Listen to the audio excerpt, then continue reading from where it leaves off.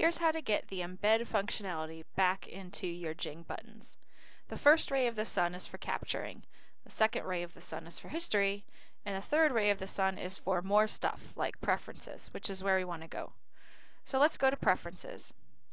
And in here we can customize the Jing button. We want a new button, and let's call this button the EMBED button. And we need to make sure to change the clipboard contents from URL to embed code.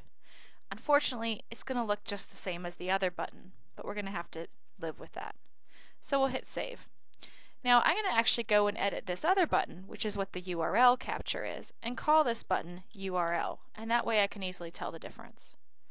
So I'm going to save that and close this and use the check mark to get out of the preferences window.